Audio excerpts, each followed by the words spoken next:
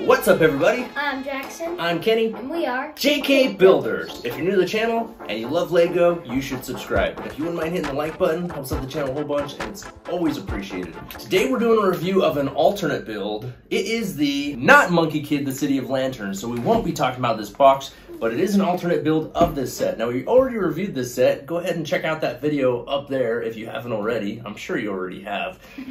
This is an alternate build of this set that I found online. I'll be sure to post a link to where you can find the instructions down below. But yeah, it's hard to believe that this was turned into this building that we created, but we did. So we built this one. Jax was kind of sad about it, but I took it all apart and then we converted it into this building that we can now incorporate into our city. It is the gas station and Asian bistro. So yeah, we turned the Monkey Kid City of Lanterns set into this gas station. Like I said, it's a modular building, it's a corner unit, and we will be able to put this in our city, and I think it looks pretty cool. The fact that that Monkey Kid set turned into this, I think is absolutely amazing, but let's go ahead and check out some of the closer details. All right, so here it is, the gas station. Of course, it does come with all of the Monkey Kid minifigures, some of which we did have to take apart, like the robots. I know Jackson was sad about that. Part of the backpack from Pixie we had to take apart. But, you know, we've still incorporated a couple of the minifigures into the set that were left over. But looking at it, just some really cool details and fascinating building techniques, I think, is what kind of drew me to the set, as well as the color. I really like the color and the contrast between the buildings. Down below, of course, you have the gas station. You have a couple gas pumps right there. Over here, you just have all kinds of different like wheels and supplies, things that you would see at a gas station. Over here, you have like oil containers, a garbage can, maybe some gas containers, different things that you would need to like fix a car or to maintain a car that you'd find at a gas station. Of course, you have this little overhead thing that I thought was really, really cool that they were able to use these roller coaster pieces. You have one on the bottom and then one flipped upside down on top, and you pin them together, and that kind of makes the rim of the building here, which I thought was cool. Of course, up here it says gas in Lego, which I thought was nice with the different colors here on the side. You have has the stickers and signs up above for advertising for different things like Lego and the Asian Bistro and the Panda Store, different things like that. You got a cool little plant right there, some lanterns up above. Again, I just really like the contrast in colors. You got the bright yellow here with the brown kind of and nougat and different colors there and orange. And then you have the top of the building that has the railing that goes around and the smokestack coming out the top. You have this cool little sign that we did see in the Monkey Kid set for the Asian Bistro. Cool details coming around the building, nice techniques that they use for that. Some plants growing there in the window. Of course, this side will be up against a building, but you do have the little rooftop terrace thing going on there. Over here, you have some really cool staircases. So you have a normal staircase here, but then you have this one that was made out of kind of these Technic bits that lead up to this door to get to the top floor. Kind of cool how they use these, you know, the pieces that were in the set. They fully use them to their advantage to incorporate this little staircase and rail going up to the top. Nice windows there going down the front. It was a little bit janky. It's not a perfect set. There's a couple things that are gonna be a problem, I think, when we get into our city. Number one, it is a corner building, so this will be against a road right here. But the problem I have is that you're gonna pull into the gas station, and this is gonna be another building right here. So unless you're gonna put this on an island with nothing next to it, you're gonna have another building right here. So we're gonna have to figure something out. I'm thinking maybe making the road come out like this, so the car would just turn the corner and come out. But I don't think it really makes sense to have that go straight across. So that's gonna be a problem that we're gonna have to figure out. But I don't think it's something that's not gonna be able to be resolved. I think we'll be able to figure it out. And then some of the levels, how they go together, was a little bit janky, a little bit hard to put into place. But all in all, I think it looks great, and it was a fun build. These alternate builds are always kind of a pain. I built the Sanctum Sanctorum after this one, and the Sanctum was just a breeze. It was just so much more enjoyable than this thing was. Like, just the number of pieces that you have to root through in order to find the pieces you're looking for, and you have to spend a lot more time organizing your pieces and, you know, setting them apart by color or shape or however you organize your pieces before you build. It just takes a lot more time in order to get it right, so that this thing doesn't just take you months to build. But anyway, let's pull it apart and check out the different levels and the details on the inside. So on the inside of the building, of course, you have two doors that lead to the inside. You have this one right here, and then you have this one on the side. On the inside, it's got lots of stuff that you'd see in a gas station. You have a counter right there where you check out, a little cashier stand, or a register, I should say. Behind the desk, you have like a fountain for drinks, and then a couple of hot dogs on the cooker. You have a little refrigerator unit over there with some drinks on the inside. Lots of like oil and things that you would buy for a car. On top of there, you have more like snacks. You got a couple of microphones for sale, maybe a donut. And then you have like a wrench and some artwork on the walls. Just lots of cool little details, some tiling on the floor. But yeah, lots of things that you'd see on the inside of a gas station are on the inside of here, which is cool that you had all of those parts and pieces from that Monkie Kid set that you could turn it into something that looked so close to a gas station. Now, one of the funny things about this set as well is that we had already built the Monkie Kid set, so we put all the stickers on, which there was a lot of stickers. Some of them I did end up peeling off, which I was kind of bummed out about, but some of them we were able to leave on, like the scales of those green pieces were the scales of the dragon on the Lego store. And then on the next level of the building, we have the Asian Bistro or Cafe. Of course, to get there, you go up these stairs and you go in the side door right here, which opens. On the inside, again, you have some cool little details. You got a couple of tables, some nice artwork on the walls. Again, you could incorporate those exact same stickers because there was an Asian restaurant in the Monkie Kid set. Another picture right there. You got some greenery on the wall.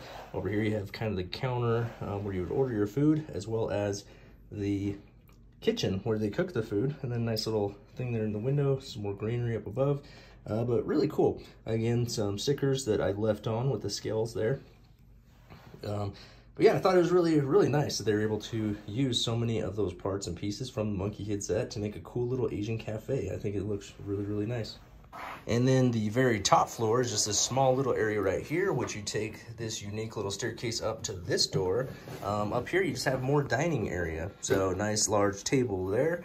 You got like some artwork and some different things on the wall there. And then you have the door that goes out to the back patio where you can stand and overlook the city. But yeah, nice little window as well. Of course, there's 3 seats around the large table. Just some additional seating for the restaurant. And then we put the top on like so. And I really like that they use those little railing pieces to go around the top. It gives it some nice little touch. But yeah, it's a nice tall building. It's skinny. But it looks good, lots of color and detail, and I really like the way that it turned out. Now, one of the things that I will say is a downside of a lot of these alternate builds is going to be that you don't always use all the pieces. So there were a lot of extra pieces left over. Not quite as many as we've seen with other alternate builds, but there was this entire bag. But Jackson is a big fan of that because he's able to use those extra parts to kind of make his own creations. Here you can see he's made a little Pigsy restaurant. Jackson, you want to tell us about this? So, this is sort of Monkie Kid's house, and with the staff here with in the bed and the sink. And then this is where Pigsy knows where to deliver the food when someone orders. And then here's a little seating area with a tree and a lantern next to it. And this is where you order your food.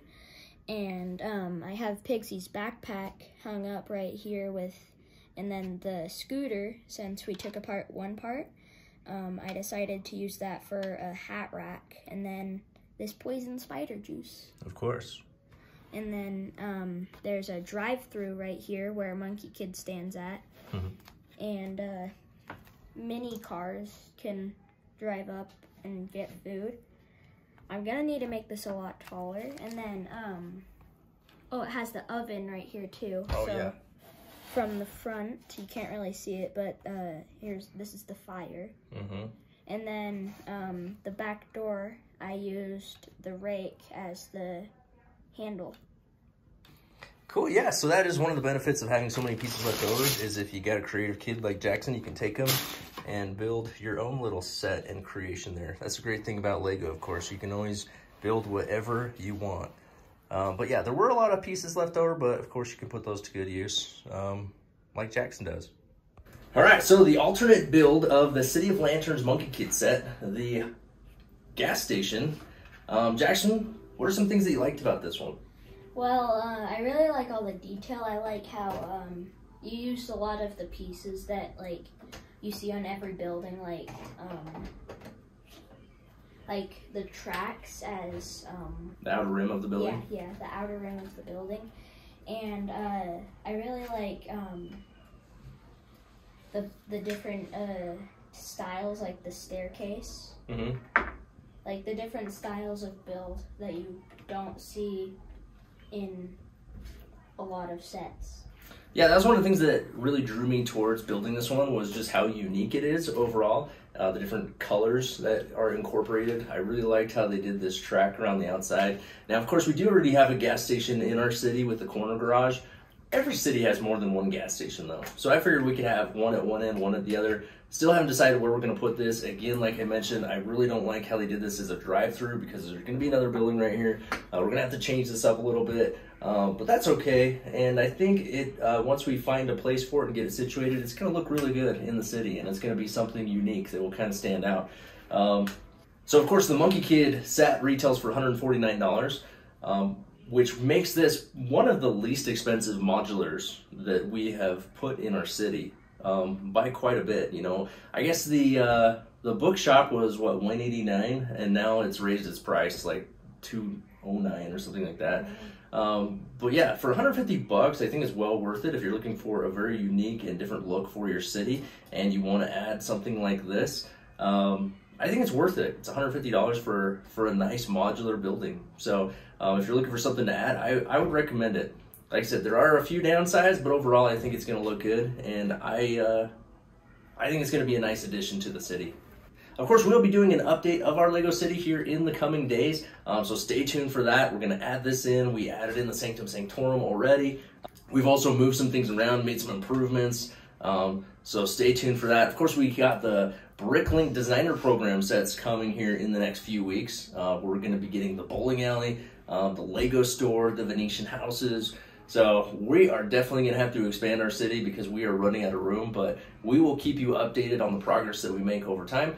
Be sure to subscribe to the channel to see all of those future updates. All right, so there it is, the alternate build of the Monkey Kid City of Lanterns set, the gas station and Asian bistro, as well as Jackson's cool little mock he made out of the spare parts. Do you have it? Do you want it? What do you think of it? Comment down below. As always, hit the like button and subscribe to the channel if you haven't already. And until next time, keep on building.